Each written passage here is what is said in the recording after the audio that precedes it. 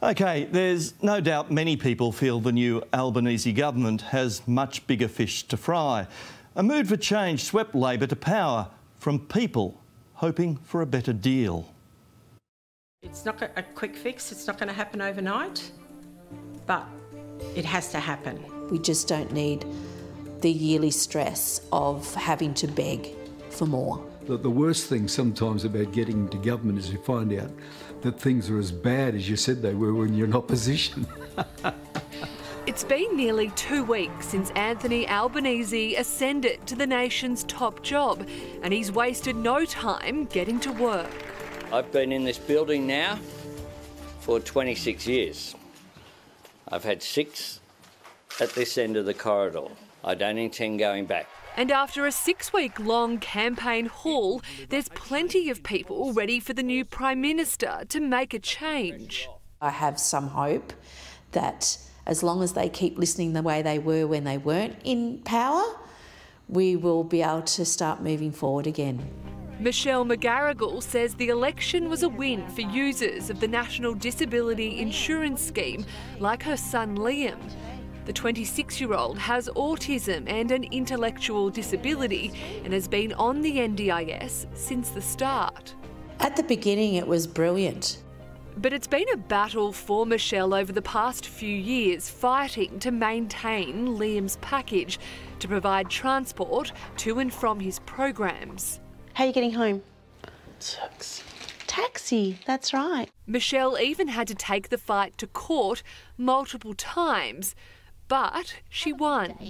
It was hard, but it was a challenge that I saw in the long run was needed so that Liam does get the support he needs, and the people who don't have a Michelle to fight for them had an opportunity to get it fixed. Now she's hoping the new Labor government, the original architects of the insurance scheme, will restore it to its former glory.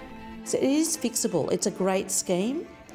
It just got to the point where they were so busy counting the pennies, they were forgetting that people are trying to live their lives. But counting the pennies will be a big task for the new government. With record debt and inflation, the cost of living is biting most budgets. The next couple of months are going to be tricky. I don't think anybody's denied that. John McKell is a political expert at QUT and former Labor Speaker in the Queensland Parliament. He says the Labor Party played it safe through the campaign. I don't think they baked in huge expectations. There's a body of opinion that says the election was won on the basis of a dislike of the former Prime Minister rather than an embrace of something new. He believes one of the first items on the agenda will be a lift in the minimum wage to help ease living pressures. I think the government focus on trying to get a lift in wages for the low skilled, low wages people will be the first thing. And that's music to aged care worker Glenda Jensen's ears. And I'd like the politicians to maybe freeze their wages for a little while and give it to the little low-paying person that's looking after your mum, your wife, your father. Her pay hasn't increased since 2013, but she says the workload has. I don't think it was as bad. I didn't feel as bad 9 years ago as what I have over the last 5 years. She's hoping the Labor government follows through with its pledge to fully fund a wage rise the Fair Work Commission is currently reviewing and increase the number of carers and nurses. Often it's a job that people don't realise how hard it is until they actually get into it.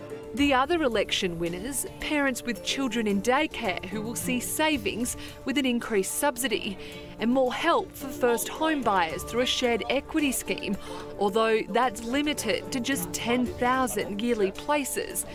The other winner could well be the environment, with climate change now at the forefront for the new government, thanks to a huge swing to the Greens and Teal independence. I've had a terrific world to live in, and climate change can bring real devastation to the humans on this planet.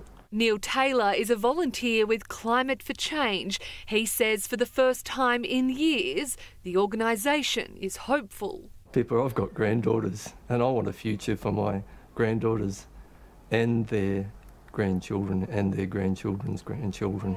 Now it wants Prime Minister Albanese to go further than current climate targets, including net zero emissions by 2035 rather than 2050.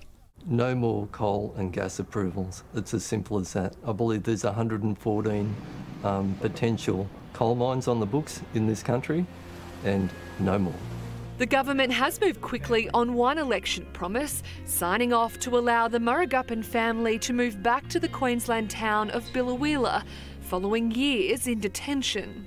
This has been going on for 4 years. For what? But John believes we shouldn't expect the same rapid action on all matters. He says the new government will tread carefully on other issues, such as plans to scrap the cashless debit card. I think they'll be cautious with that and just see what the unintended consequences of that one might have been. With the full ministry now sworn in, there's a long list of commitments to meet, and the government will be closely examining the books before it hands down a new budget in October. Oh, government's not easy, but anybody would tell you that your worst day in government is better than your best day in opposition.